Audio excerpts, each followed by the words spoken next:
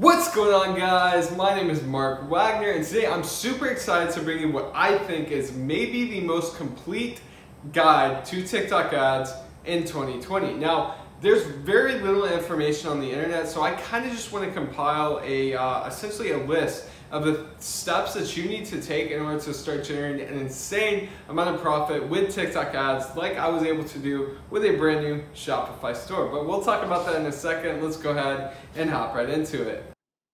All right, so before we hop into the tutorial, I just kind of want to prove that I sort of know what I'm talking about when it comes to TikTok ads, although I would still definitely consider myself a beginner. So this is a store that I showed a couple videos ago where I basically just started it only with TikTok ads, and I scaled it pretty aggressively. As you can see, it definitely dipped a lot there. I had a ton of issues with spending and stuff like that, but that's a conversation for another video. So I'm just going to go ahead and refresh this. And then I'm actually going to show you the ad spend on this store, which in my opinion is like the most impressive thing. Because if you look at this, it's like what, 260,000 in revenue, so like $250,000 basically. And then if you look at my TikTok ad spend for this store, it is just over $66,000. And then I maybe spent like 10, maybe like 15,000 on Facebook. I'm mostly just doing retargeting there. So if you kind of like divide that out, that's over a 3.25 ROAS on the store. And I would say that's pretty freaking decent for just not knowing what I was doing with TikTok ads. And then it kind of grew to more of an intermediate level, I guess, with TikTok ads. But yeah, I'm definitely still learning a lot. All right, so with that out of the way, I just kind of want to go ahead and hop into what I think is probably the first step of starting a super successful TikTok dropshipping store. Now, there's a lot of product criteria that I have found to work ideally, really well, whatever. But I do want to say that it's not like kind of make or break, because in reality, I've only tested like 35, maybe 40 products with TikTok, which may seem like a lot, but consider like hundreds that I've tested on Facebook, I would say that I don't have enough room to tell you what is going to work and what's not going to work. But what I've seen work really well for me is products that are lower ticket, so anywhere from $15 to $40. Products that have a target age of like a younger demographic, so like 13 to 25. Probably not 13, because not many 13-year-olds are going to buy stuff from you. So I would say like anywhere from like the 16 to 30 range is going to work best. Also, eye-catching products is really, really important. Definitely with any product in general, but especially with TikTok, because it's just so visual. You need to have something that really stands out in a video, or people just simply aren't going to watch your ad. So trending products, that store that I just showed you, that's a trending product. And trending products definitely work best with TikTok, but it's not necessary by any means. And I also think that you can use trending products from the past that may not currently be trending. And then I really, really recommend having like good margins with TikTok. I think good margins are more important with Facebook because frankly, you can get cheaper purchases on TikTok than you can with Facebook. However, I would definitely recommend a minimum of at least a 2x markup, or like a $20 margin if it's more of an expensive product. And then ideally, you're looking for like a 3x markup or $20, which is what I normally look for with Facebook products.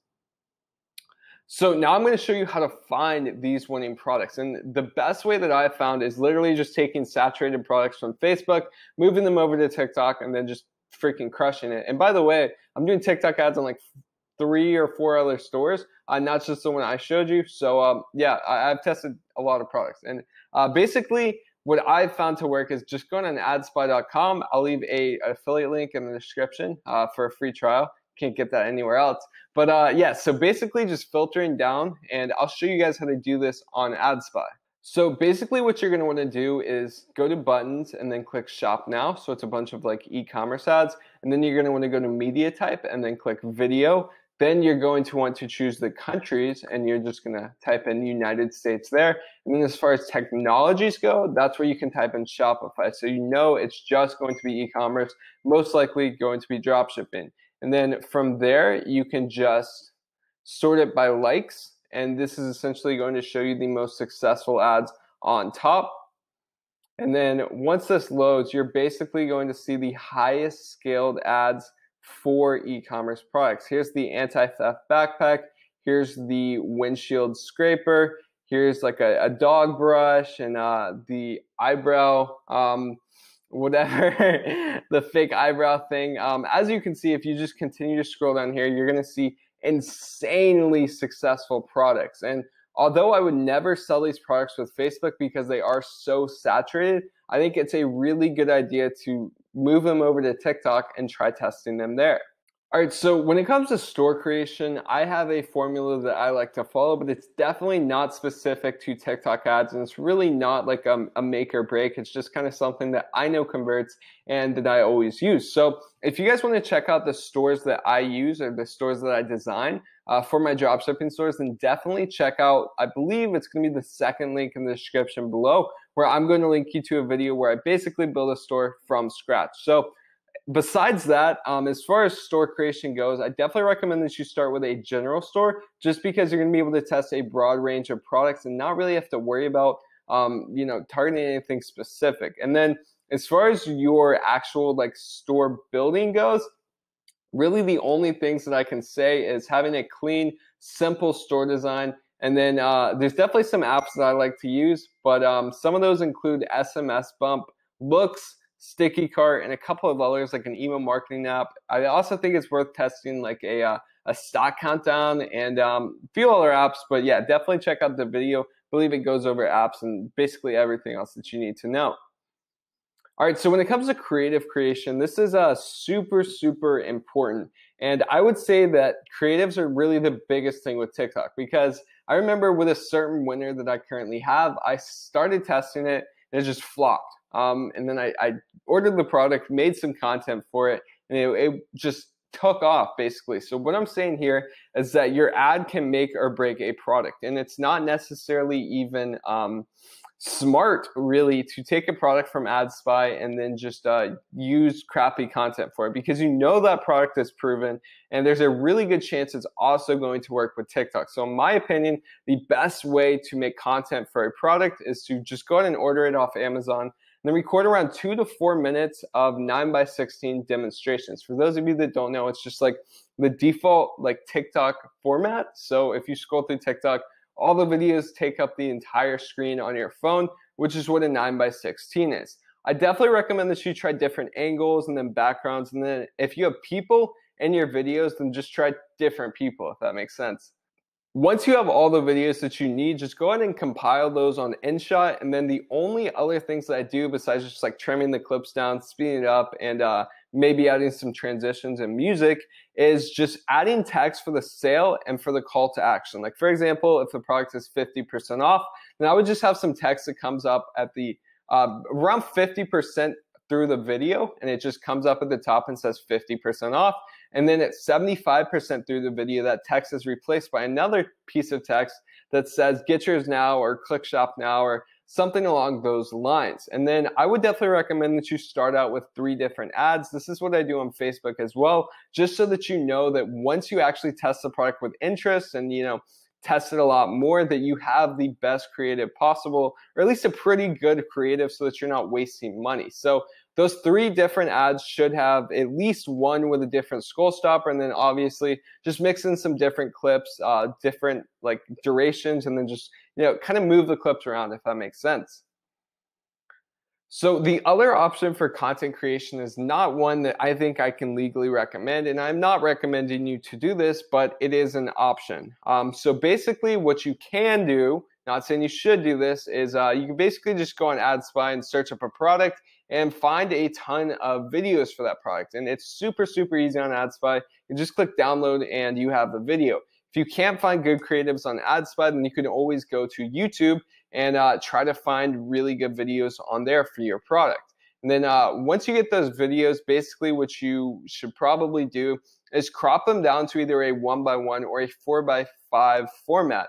And then just put them on InShot just like the other video. The only difference here is that you're going to essentially put it in a 9x16 background. So basically you have a 1x1 video, and then the rest of the 9x16 space is just blurred. Basically what this does is it just makes your video look a lot better, and due to my test, it just converts a lot better than just having a 1:1 format with like a black space at the top and bottom with TikTok ads. It also allows you to move up the actual video content, because if you just have a 1:1, then it's going to be in the middle of the video, and it roughly, like, I would say a fifth of that video is going to be basically taken up because there's going to be text on top of it, because that's just where TikTok likes to put their ad copy. All right, so now I'm going to be showing you guys how to create an ad step by step with TikTok ads. So basically, once you get everything set up, including your pixel, which I'm going to go over in a video that's linked in the description below, you can basically just go ahead and create your first campaign. So in order to do that, obviously just go ahead and click create. And then you can just simply click conversions, because that's really what you want to optimize for. Traffic and video views, I have seen to kind of increase your spend if you're having issues with that. But we'll talk about that in a second. So you can just go ahead and name this example and then click continue. And I'll essentially show you what I found to work best for me here. So just go ahead and click select placement. I don't know why that is not clicking. Anyway, it seems like TikTok is the only thing that really converts for me. And the others are really only available in like kind of minor countries like India and Japan and stuff like that. So I wouldn't really recommend that you use those. From here, you can just go ahead and put your URL and just go ahead and select your pixel as well. Display name is basically either going to be your company name or your product name. So for this, we're just going to put example product. And then for your profile image, I would definitely recommend that you find a transparent logo for your brand and just upload it here. That way it doesn't like take up too much of the video. Because it's transparent, it actually shows as transparent on TikTok. So as far as the category goes, this is pretty self-explanatory. Just try to find something that roughly relates to your product. So we'll go ahead and choose apparel, and we can do men's clothing.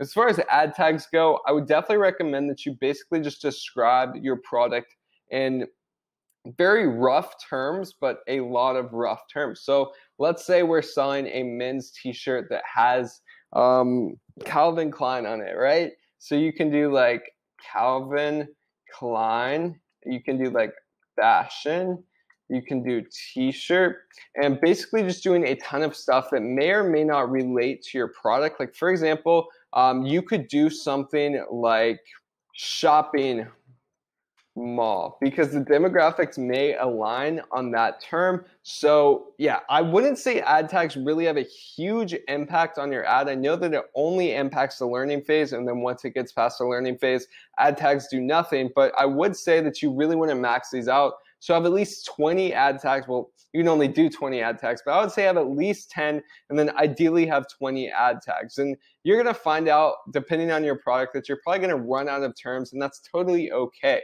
For me, I use a lot of terms like TikTok or cool or shopping, and just like tons of really basic terms, simply because I want to have as many tags as possible. As far as allowing users to comment, I would say that this is a good idea starting off. However, you may find out that it improves your results later on if you go ahead and turn off commenting. As far as automated creative goes, I normally just leave this on, but I haven't noticed it has a huge impact on either the performance of your ads or the essentially creation of your ads. But I will say that it speeds it up a little bit, just because you don't have to duplicate ads whenever you are adding an ad to an ad set. I don't know if that makes sense, but if you have multiple ads on one ad set, then you can choose automated creative, and it's just quicker. So as far as this goes, it's basically just where you select your custom or your lookalike audiences, which we don't need to worry about on our first ad. And then as far as the location goes, I found that if you target outside of the US, and also obviously include the US as well, but these are the countries that I've found to work best. And if you just do the US, that's going to be fine as well. Or if you just do these countries, that's going to be fine as well. I've noticed that if you target worldwide with TikTok ads, it's just going to blow your budget on countries like India or Taiwan, where people actually aren't going to buy your stuff and you're just wasting money. As far as gender and age go, I would probably just leave these blank unless it's very, very obvious. Like if you're selling makeup or something like that, then yes, it would make sense to narrow it down. But until your insights tell you differently, probably just leave all of this blank. As far as interests go, I wouldn't necessarily recommend messing with that at all on your first ads, because we're looking for more of like a broad product with TikTok ads. So it should theoretically work if you don't have any interest at all that you're targeting. As far as budget goes, I generally start off at like $20, $25, depending on the price of the product. And then I'll just go ahead and scroll down to your bid. The bid is massively important with TikTok ads. And really that's the biggest thing I think that I've kind of learned and that I've kind of benefited from tweaking with and just playing around with, because like I said, the bid is really going to impact like everything about your ads. And the most important thing is getting it to spend. So what I found is it's probably smarter to start your bid off at around $20 or maybe like the price of your product. Like for example, if your price was $15, then you could just start the bid off at $15. Now, what I will say here is that you don't necessarily want to keep a high bid. Ideally, what you want to do is find the cheapest bid that your ads will still spend at. So for example, if you start off at a $15 bid and they spend like crazy, that's cool. Maybe you can try a $13 bid or an $11 bid or a $9 bid or something like that. What I will say is that both of my winners, well, really all of my winners, I would say, have a bid between $8 and $10. So yeah, I would definitely recommend that you try to get it low, but just start high-ish, at least so that you know your ads are going to spend. Now we're moving on to our ad. Now this is pretty simple, but really what I would just recommend that you do is type in your product name. Like for example, we're selling that t-shirt. So we're gonna say Calvin t-shirt. And then we're gonna do something like now 50% off, shop now. And then you can't do emojis on TikTok ads. So what I personally like to do is just Google copy and paste arrow. And basically what we're going to want to do is just go to the first link up here and go ahead and find an arrow. Like I think that, maybe this arrow would be good. Or we could, I don't know, this is not even a big deal concerning about launching the ad, but we'll just put this arrow right here so it points to the shop now, and then we're basically done. Obviously, you would need to upload your ad right here, but other than that, we just created our first TikTok ad. Now, we're gonna wanna do this at least 2 more times with separate ad sets. You can literally just duplicate what you just made and go ahead and change the creative so that you're testing your 3 different creatives at once. All right, so now we're gonna be talking about the first steps after you launch your first TikTok ad. So there's a lot of things that can happen, some of them good, some of them bad. First, we're gonna be talking about the bad results. So A, it's either not spending your budget, or B, it just spent your budget and you got no purchases and it's just wildly unprofitable. So some things that you can try doing if you're pretty confident that you have a winner is just duplicating your ad group. I found that this can really help it spend, and it can also have like vastly different results than what you previously got, which is very interesting to me, honestly. Another thing that you can do if your ad is not spending is just go ahead and increase your bid.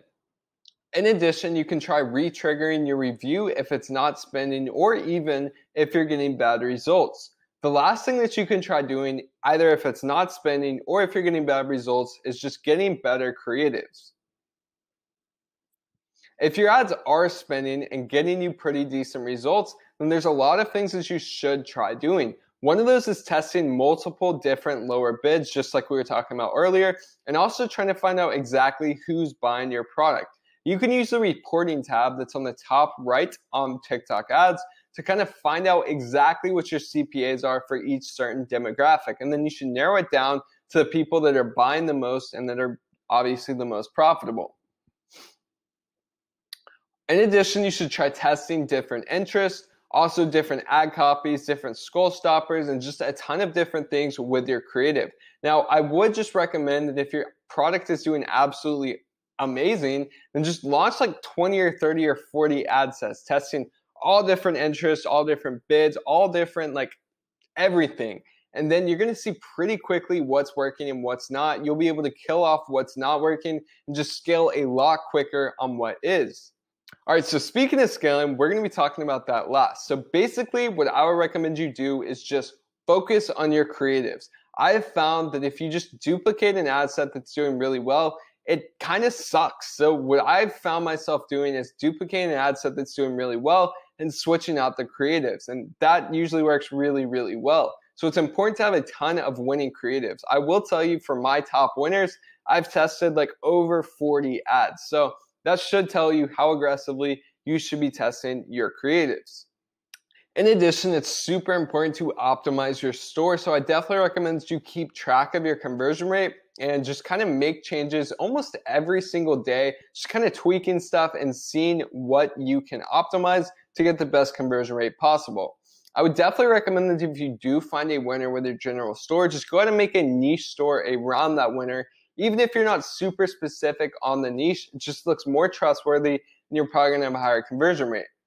Definitely keep testing your creatives, keep testing new interests, keep testing lookalike audiences, and also once you find a lot of good interests, try combining them into flexes. So flex targeting is basically where you take 2 or 3 or 4 or 5 or 10 or 20 different interests and you stack them all in one ad set. Those I have found to perform extremely well, almost better than normal interest or no targeting or anything like that. So I definitely recommend that you kind of diversify with your targeting and have some targeting flexes, some targeting single interest, some targeting no one, and also some targeting like lookalike audiences if you found those to work well for you.